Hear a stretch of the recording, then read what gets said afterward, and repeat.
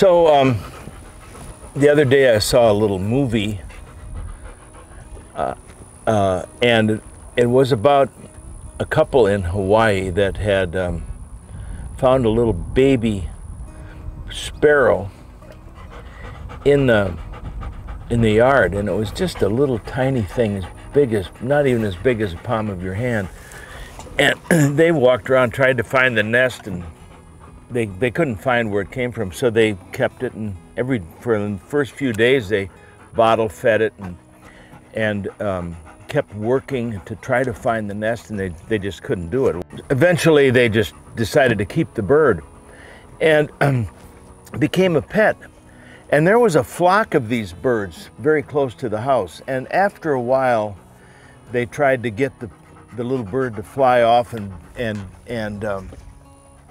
stay there and join the flock, which eventually it did. But as it turns out, every evening the little bird would fly and land right on the lady's head, and they fed it and loved it and took care of it, and then fly off and stayed in a tree right by the house. And so the point of me telling you this is that they developed this relationship with a bird, and lots of stories are like that, where people develop a relationship with an animal. It can be a dog, a cat, tiger, bird, whatever. So I got to thinking about it, and I thought, how does that occur? And I came up with the idea that it's time, spending time with the animal. Many of us that have retrievers, we spend some time, you know, the little dog's laying on the floor watching TV or out training, but as far as really useful time together, maybe not very much, which is why I'm such a huge advocate of drills, because drills are where you're working with the dog. It's not like you send him out on a 300-yard blind and stand there while he runs back and forth. You're working with him and communicating with him and trying to get him to do things and giving him a reward when he does it and criticizing him when he doesn't. So it's building this relationship. So that's what this lesson is about.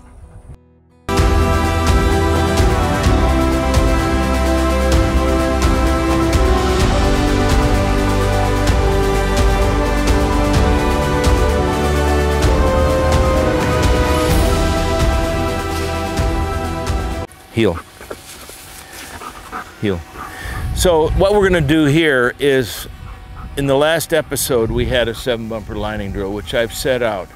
And what the tendency of a dog is, if he's going, for instance, to the mark that we're going to throw, the tendency is to go into shore, especially since it's a channel. Channels are particularly hard to angle. So we're going to throw this mark, and this is just an example of something you can do with the drill. This particular drill is outlined in the advanced retriever training that I've got online. So if you're interested, its detail is there. So we'll just run through this quickly. Heel. Sit. Ready?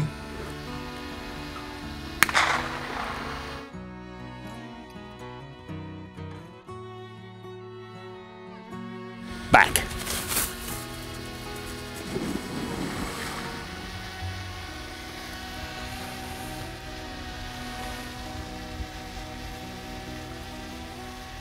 So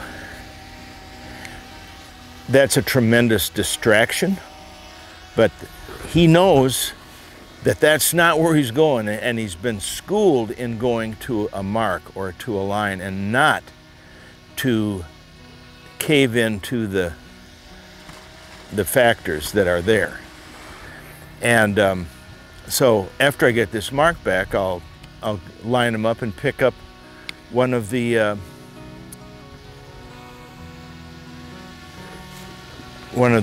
parts of the 7-bumper lining drill. Good. Heel. Here, sit. Ready? Back.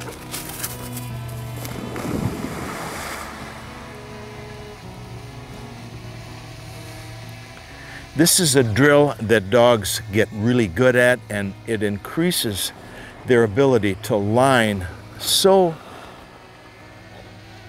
clear and precise.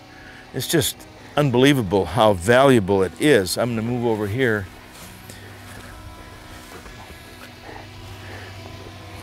And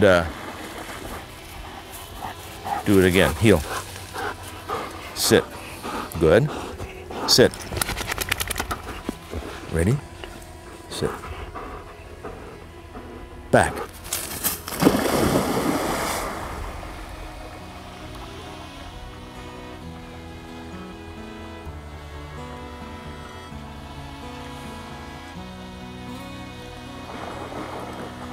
Good.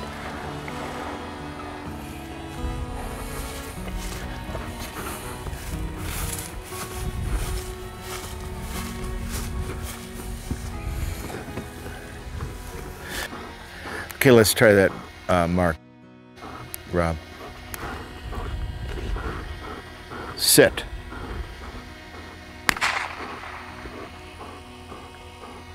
Ready? Where's the bird? Way out.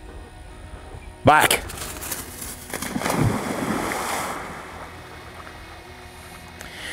This particular drill teaches a dog to stay in the water and not just cut into the shore and then square out. And it's, the more you do it, you get this kind of a attitude in the water, and it just becomes a thing of beauty.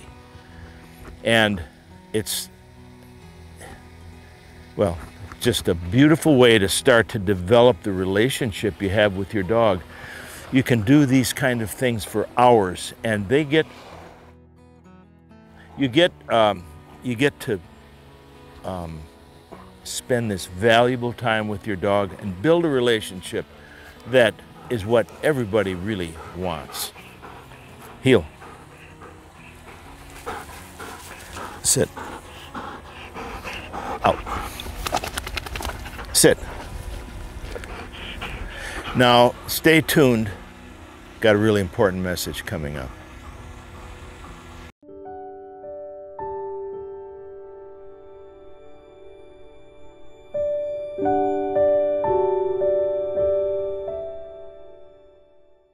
I am the Alpha and the Omega, the beginning and the end.